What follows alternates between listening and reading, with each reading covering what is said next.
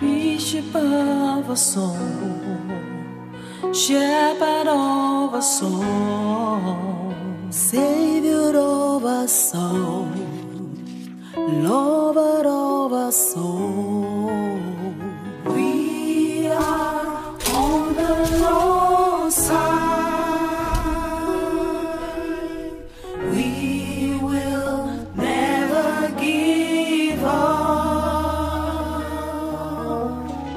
We are overcomers, for the Lord God is on our side.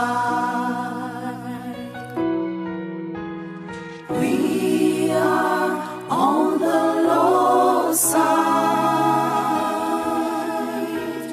We will never give up. We are overcomers, for the Lord God is on our side. Father, in the name of Jesus Christ, the chance of this, as your daughter has sung, we are here today is all by your grace.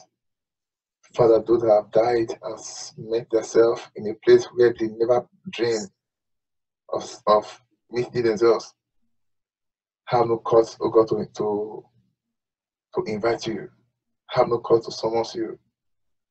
Father, we are alive, oh God, is for us to think about our yesterday, measure it with today, and know the kind of life we will live. Lord Jesus, that's why we are here this morning, that you might direct us of the kind of life we ought to live today to your glory. Father, as we have prayed that whatever that will turn us to your enemy, Father, take it away. And I know the only thing that can turn a man to your eternal enemy is sin. Speak to me and speak through me to the end that we all will be set to see you on the last day in glory. In Jesus Christ's mighty name. Amen. Praise Master Jesus. Hallelujah. Hallelujah. We have a message this morning titled Sin. Sin, an agent of death. Sin, an agent of death. Or better still, the end point of sin. The end point of sin, or sin, an agent of death. As we have just prayed just now, that whatever that will turn us against God, let that thing be taken away. But the Lord is telling me and you, there's nothing else that will turn me and you against him, rather than sin. The only thing that turns man against God is our sin. If you and I can avoid sin, brother, if you and I can avoid sinning, you and I will become friends, children of God forever. And there's no other way the Lord God Almighty will appreciate you or pay me with righteousness when we are living in sin. The only agent of death, when I'm talking about death, I'm not talking about just sleeping off. I mean eternal death, eternal destruction is sin. And for you and I not to die a perpetual death, a death of regret forever, we must determine this hour to live our life in holiness. Another day has come again now for you and I to determine where we'll end our life forever. The Lord have given you opportunity. He have given me opportunity to think now, what kind of life will I live again today? Where would I want to end my life? Do I want to be a friend of God or his enemy? This is the time again to determine. And the Bible told you and I in Romans chapter 6 verse 23, for the wages of sin is death, nothing more. God cannot use life to pay you when you work for death. God is a holy God. He can never use eternal life to pay somebody who worked for eternal death. Whatever you work for, whatever I work for, where I'm living, that is exactly what God will use to pay me and you on the last day. The wages of sin is death, but the gift of God, which is righteousness, is eternal life through Jesus Christ our Lord. The wages of sin, I'm repeating it again, so that if you are planning to do evil today, you will know what you are planning for your own self. If you are planning to hurt somebody today, as you wake up, your heart is making big, how to hurt somebody, how to do something against somebody. You better know what you are planning for your own self now. What you are actually saying to yourself is that you want to die a perpetual death. That sister offended me. You slept it over. Your heart is still boiling against that person. You are only telling yourself you want to die and go to hell. Because that is what God will use to pay you. Praise Master Jesus. Hallelujah. Hallelujah. The Bible told us in Galatians chapter 6, verse 7, be not deceived. Let not your heart deceive you. You that is still keeping malice. You that is still living an envious life. You that is still doing evil, and you are still planning to do the evil today. After God has spared you overnight, He never allowed the demons to kill you of the one you did yesterday. You still want to continue. He's telling you now, the wages of sin is death, as He has told us. Be not deceived. Don't let your heart deceive you. For God is not mocked. Whatsoever a man soweth, so shall he reap.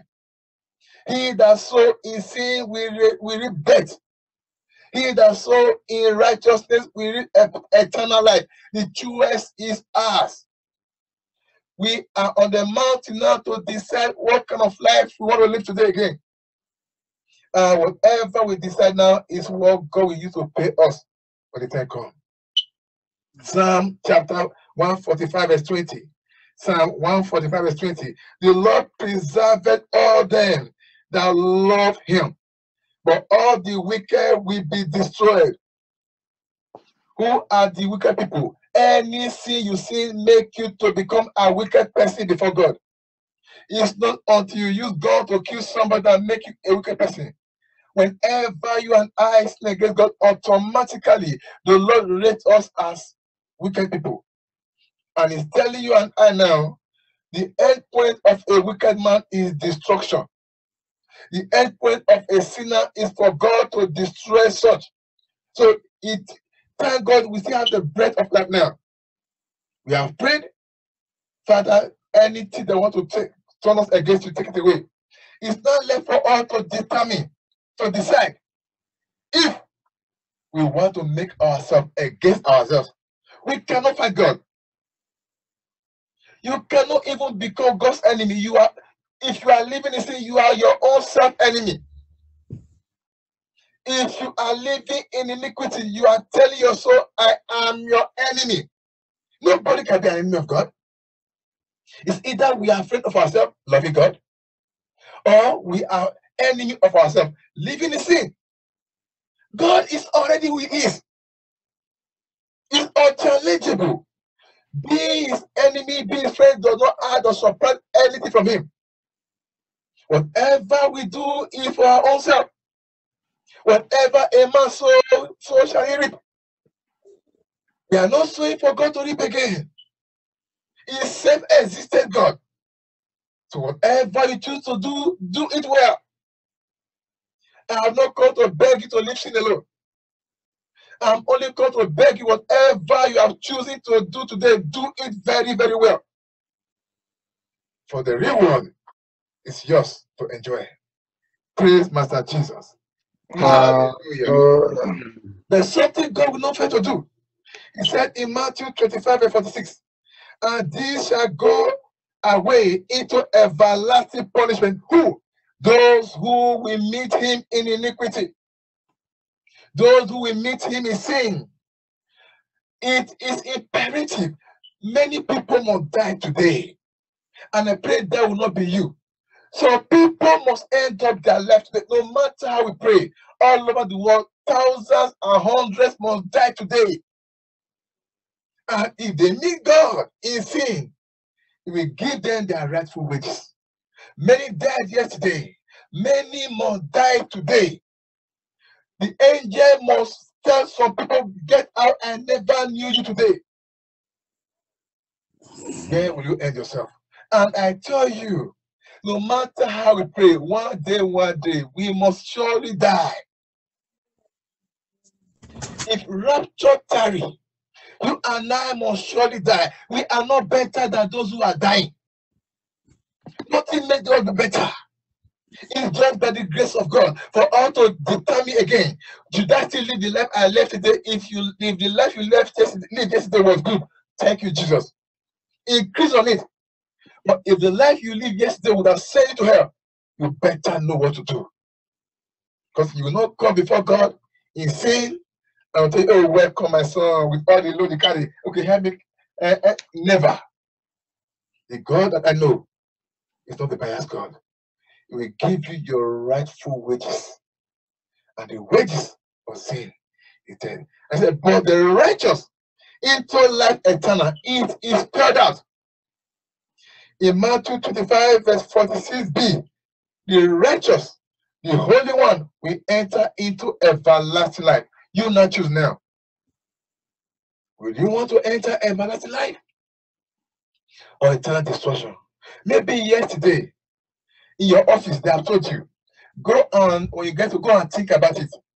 This is the contract we'll give to you, and you know that the contract is iniquity contract, and they'll give you, go and think about it. You have thought about it. You are going not to tell them, I accept it. You are just telling them, I accept that destruction. Maybe you had the opportunity yesterday to do something, to add 1 to 2, to make it 20. You went home to think about it. Thank God, God did not strike you yesterday. He has given you opportunity to go and think about that info you want to do. You have thought about it. It's not left for you to go and execute it. It's not left for you to know the kind of life you will live today. The world is so big for us. Live whatever life you want to live. But I tell you, everything has payment. If you live your life in sin, you will pay yourself with death. If you live your life in holiness, you will also pay yourself with eternal life. It's not left for me to decide the kind of life I will live now. It's opportunity to know, to decide if I will live in hatred, or live in malice, or live in pride, or live in humbleness and holiness. Is my choice to make. The Lord has brought you and I to the mountaintop and look down. What kind of life, when I step down today, what kind of life will I live? The choice is yours. The choice is mine. The Bible told us in Ezekiel chapter 18, verse 28, the soul that liveth, it shall die. The soul that sinneth, it shall die. He has told us. We don't need prophet to tell you again. Professor upon you, if the soul that sinneth, it shall die. It is the reward. The reward of sin is death. The end point of sin is death, irrespective of the sin. Not just the soul that fornicated, the soul that hated, the soul that lied, the soul that sinneth shall die. He that knoweth the right thing to do and doeth it not is a sin. He will die. If you know the right thing to do and you refuse to do it out of stubbornness, you are supposed to repent of that sin. You are still holding on. You are just telling yourself, I want to die and go to hell. I don't know who God is talking to this morning. You have been living the same. The Lord has been watching you. A time is coming. Your time will elapse on earth, and you will face your due reward. The soul that sinneth, it shall die. Praise Master Jesus. Hallelujah. James chapter 1, 14 to 15.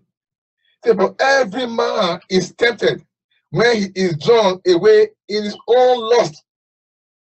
Every man is tempted when he's drawn away in his own selfishness. That sinful job you want to go and take now is your own selfishness. You are behind, maybe you are a youth, listen to me right now. You are behind that girl. And today now you are made up your mind, and is today I will just talk to her now. To start fornicating. Your lust, your selfish desire is dragging you to hell. They have been telling you, hey, if you don't do this, just send it, you will make money. You do not drag yourself to hell now. You will enjoy it for 2 days.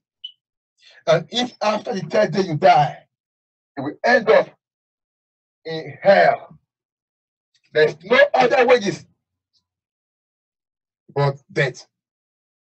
But every man is tempted when he is drawn away of his own lust, selfish desire, and enticed.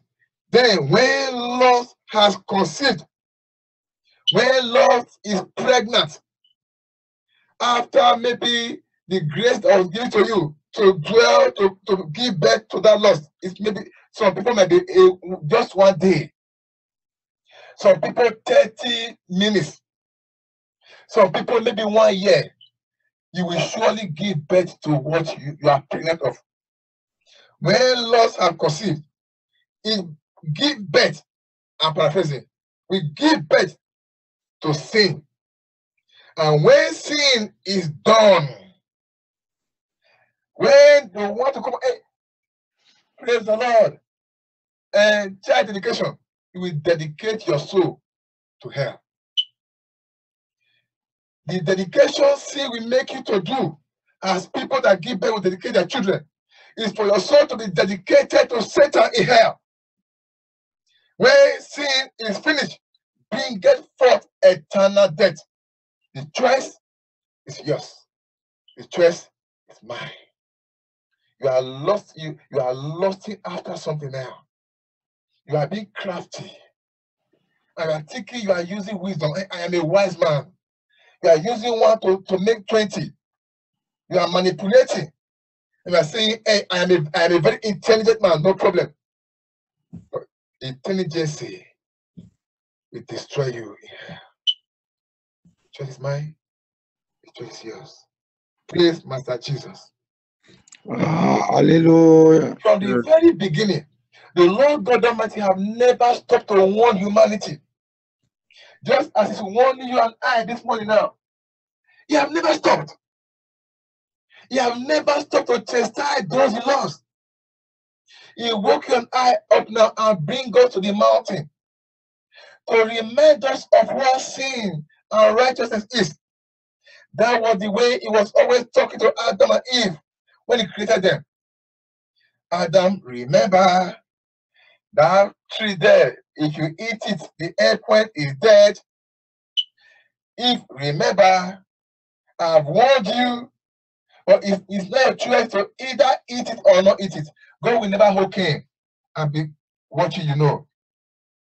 Those days, my mother would tell me, he's here. I say, man, the mouth I have, I will use to talk to my children. I will only use mouth to talk to you people. This mouth I have. And that is it. A child that have wisdom, with blink of eye, he know what to do. God have used first to speak. He have used parable to speak. He have used all to speak. But we are still dwelling in sin, and the end we say, oh Father, have mercy. Let us have mercy on ourselves now. Apostle Emmanuel Osezele, have mercy on your own soul now.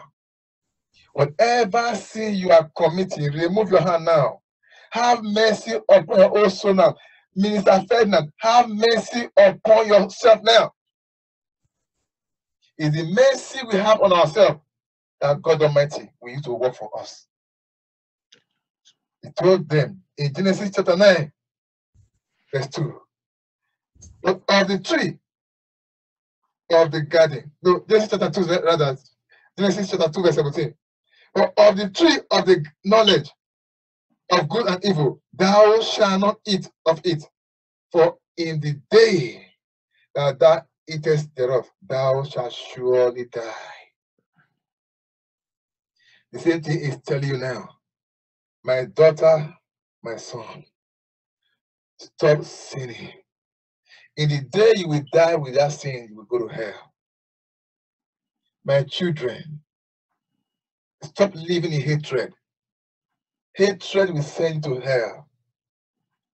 My children, stop living in fornication, adultery, whatever sin you are living in. Stop it, or else it will send you to hell. No mercy after death. Oh. The mercy that God will show you another is to make us to wake up this morning and decide. Why some people are saying, Father, have mercy upon me for this I committed yesterday. Some people are planning the one they will do now. Even as we are confessing now. When Sister Grace was leading prayer just now, people will confess, hey, Father, have mercy. Some people are still thinking of the evil that we do today. Some people are still imagining the evil they will do against people, how they will scatter people's marriage. People are still thinking about it. Why some people are saying, Father, have mercy upon me, the one I did yesterday. And I tell you, people have been asked for mercy for the past 50 years, 2,000 years. No mercy for them again. They are in that pit of hell. If you and I also decide to go there, God has no problem about that too. My brothers, my sisters, God has no problem about that. It is our choice to make. You'll go to hell because of what you are looking for. Hey, I need this thing. No matter the cost. Even if the cost is your own soul, you need it, take it over. You need it, take it. But I tell you, that thing you need does not need you. When you shall be paying for what you need now, that thing you need will be handed over to somebody else. What you go to hell for? Please, my sisters, my brothers, it's another day again to decide where we will end up our lives. So many people are deciding in hell. Their decision makes nothing. As we are talking now, as God gave me this opportunity to speak to myself this morning, some people are in hell saying, repent for the kingdom of God. They are saying it now. What they never did on earth here. It's opportunity for you and I now to go out there to evangelize now. To do the right thing. Some people are doing it in hell, but nobody cares. Children of God, decide this day, right now, the kind of life you will live. But I tell you, as Joshua told the people, choose ye this day who you will serve. As for me and my house, we will serve the Lord. I have known the difference between righteousness and holiness. I have known the difference between those who die in sin and those who die in righteousness. The Lord God Almighty, in His mercy, have opened my eyes a little bit to see how hell look like. I wouldn't want to go there.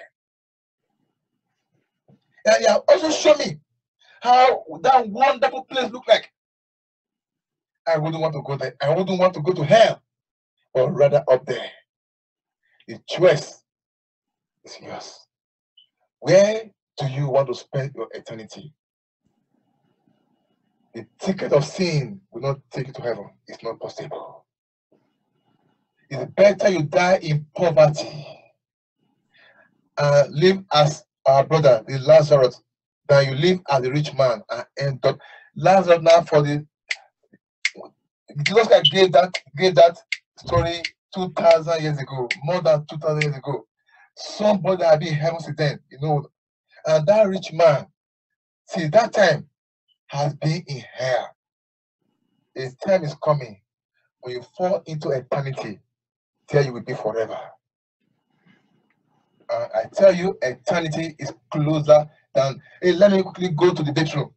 Eternity is closer than going to bedroom. Once you die, you will want to wake up again. You can never wake up again. Whatever ticket you buy for yourself is what you submit to God on that day. The wages of sin is death, but the gift of God is eternal life through Jesus Christ our Lord. Amen. You want to be saved in heaven? The ticket is yours. Jerusalem, this is opportunity to decide where you want to live. Apostle Manuel is another time of decision to decide if I want to go to heaven or I want to go to hell. Nobody choose. I cannot choose for my wife. She cannot choose for me. I cannot choose for my ministers. They cannot choose for me. It's left for me and for you to decide. Praise Master Jesus. Hallelujah. I'm ending now. Proverbs 11 verse 19. As righteousness tends to life, as righteousness tends to life, and the compass of righteousness will direct you to life. So he that pursueth evil, pursueth it to his own death. This is a confirmation. As righteousness will drive you into eternal life. So you that is pursuing evil, that thing you are pursuing will send you to hell. You are all you are doing is to make sure that marriage is scattered. Is to make sure you hurt that person. Is to make sure you gain what you need by craftiness. You are pursuing evil. The evil will send you to eternal destruction. This is the word of it's a proverb. Now it's not left for Apostle Emmanuel, Brother Peace, Brother Daniel, to by their own self open the proverb and know what to do. He that liveth in righteousness saveth his own soul. As righteousness tended to everlasting life, so he that pursueth evil, he that keepeth malice, he that fornicates, he that lieth, he that whatever they sin, he that doeth it for his own destruction. The wages of sin is death. The gift of God is eternal life. Praise Master Jesus. Hallelujah. Also belong to God. And also determine where you want to live. Ezekiel chapter 18:4. So as sinners, it shall die. I want you to open your mouth and determine now. Whatever you determine now is what God will empower you to do. You determine to live in sin, and then Satan will empower you. Maybe you want to go and hurt your mind now is to go and poison somebody today in that office. Satan will empower you. Determine it and give Satan the power over your soul. Maybe your own is to have to go and lie against somebody in that office so that you will climb. No problem. Satan will empower you. Maybe your own is how to say, Father, the one I've done already is enough. Wash it away. I want to live my life in holiness. The Spirit of God will also empower you. It's a time of decision. Open your mouth now and decide. And God will help you, or Satan will help you in the other way. The choice is yours. Father, in the mighty name of Jesus Christ, my Lord, Lord Jesus. My Father, my God, the Lord Jesus, my Lord, my Father, Lord Jesus. Lord Jesus Christ,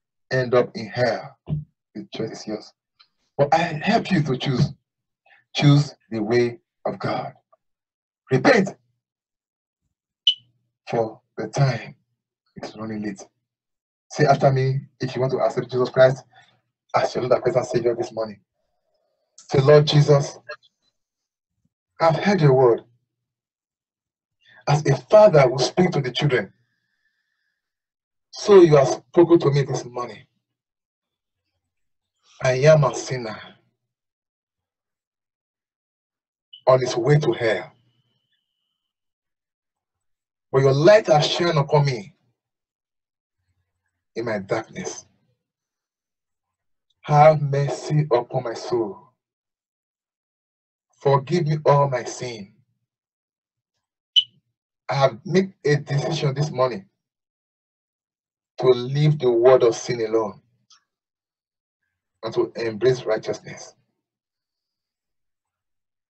Take my name away from the book of death and let my name be written in the book of life. I renounce the devil and all that concern him this morning. And I announce today the Lord Jesus Christ, from henceforth, you are my Lord and personal Savior. My heart is open. Come in and dwell. Thank you for saving my soul. I go now to sin no more. So help me God. In Jesus' name. Amen. I pray with you if you have confessed this confession. My Father, my God, the chance of days, I thank you. You have spoken to us, your children, and those that were also in darkness have heard the message, and they have decided to leave the darkness alone and to embrace your light. Father, I ask, oh God, the grace to continue, never to go back again. Be released upon them in the name of Jesus Christ. Amen. We that are going to meet, oh God, in this journey, strengthen us, empower us, for us not to be the first, that later became the last in the name of Jesus Christ. Amen. I pray, oh God, this message will not be used against me or against the hearer, but rather it will be a propeller or propel us, oh God, to your kingdom. Help us to live a holy and righteous life today, a stainless life. In Jesus Christ's mighty name, I have prayed. Amen. Praise the Lord. Hallelujah. Before I leave the I want us to quickly pray for somebody. I see somebody that the enemy have determined two things. It's either they make the person fall down, or they kill the person. This is the two things they have chosen. It's either, and this I don't want to talk more.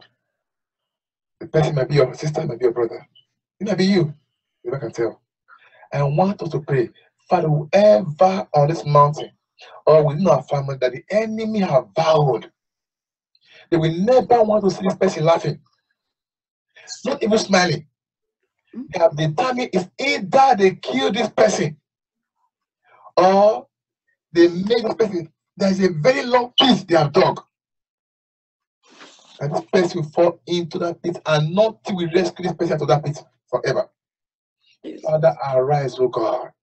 Deliver this person from this horrible decision that the enemy have made. In the name of Jesus Christ. Amen.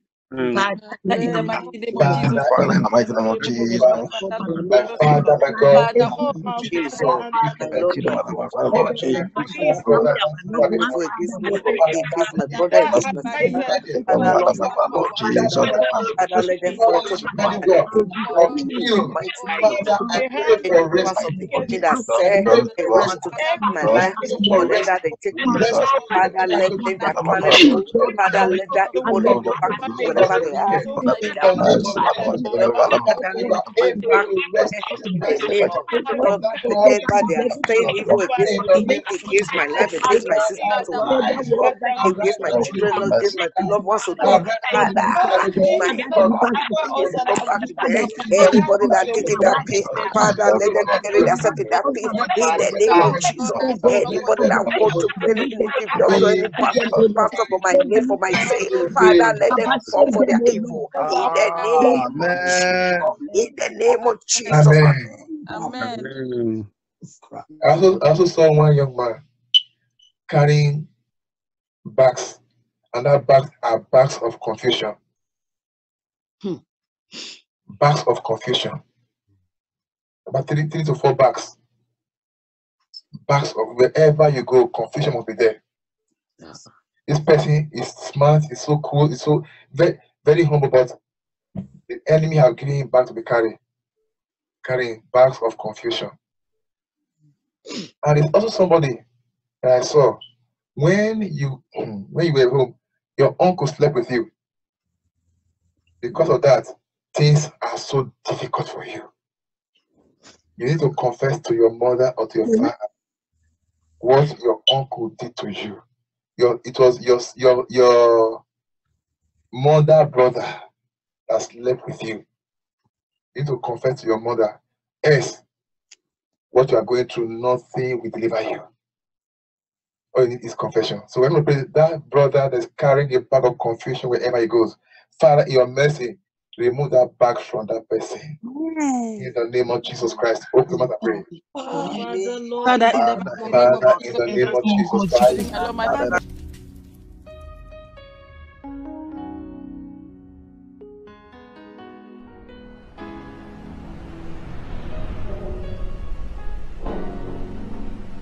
Bishop of a soul, shepherd of a soul, Savior of a soul, Lord of a soul. We are. And now we are the righteousness of Jesus. We are risen with him. We will never give up. You spirit of epilepsy, you spirit of corruption, I command you, get out, get out. For the Lord God is on our side. Be ye perfect, as your heavenly Father is perfect. We will never give up. But if you get holiness and righteousness and you die tomorrow, joy is yours forever.